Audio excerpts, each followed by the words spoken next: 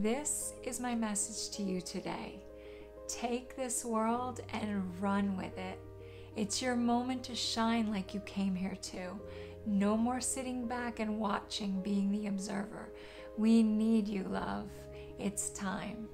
If you'd been born in a previous generation or a later one, we would have needed you then too. But you're here now, and this is your world. Your time to take part. Be an active participant in this life, your life, and all the things that are affecting it. I know it's tempting to keep on as we have been, distracting ourselves, looking the other way and hoping no one sees. But the universe is calling, and it is asking, no, pleading, what can you do? Depending on where you are in your path of consciousness, awakening, spiritual development, self-remembering, whatever you wish to call it, there is something you can do. Many things you can do. What about these? Reflecting on your life, to look within and ensure it's your own, driven by your highest good, focusing on what you truly want and walking toward it. Engaging the world with intention, making peace with making mistakes, releasing your ego's need for perfection, taking wiser risks so you can learn, grow, and expand in your consciousness. Exploring and sharing your gifts. We all have them. We just have to recognize and value them so they can emerge from hiding. Shifting your perception to purposely practice viewing life from a perspective of empathy, compassion, and loving kindness, dissolving the grimy films of cynicism, doubt, and distrust.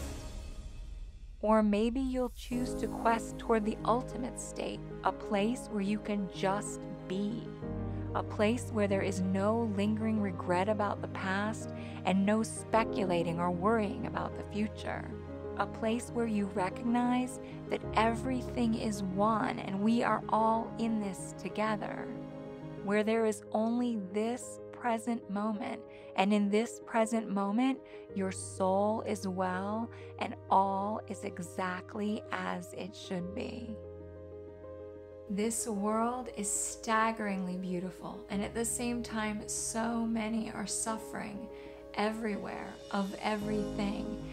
And each of us, even in our own suffering, have a way to help someone else. We may seem and feel individualized, independent, and at times isolated, solo, and alone. But this is never true. We are all of us, everything. We are interconnected to everything. Every human, to every animal, to every plant, to the entire solar system, galaxy, and universe. It's all linked together in a cosmic web, and what one does affects every other thing in some way. You can see how much you're needed, can't you? You can see how much there is to be done. You can see how many of the things you're doing are just distracting you from your true mission and purpose and calling. No more sitting back and observing others taking part in their glorious lives. It's time to be the full participant in yours. Whether full participant means getting up out of your chair and taking on the world, or sitting quietly and knowing and experiencing your consciousness expanding. We need you, love. It's time. If you had been born in a previous generation or a later one, we would have needed you then too. But you're here now, and this is your time to shine, and your time to light the way. You will cross paths with others on the same mission. Keep an eye out for each other. None of us are alone, and none of us can do it alone. For others, you will need to extend a hand, pull them into the boat with you, or give them a lantern to get back on their path. Either way, you have work to do. We'll see you out there.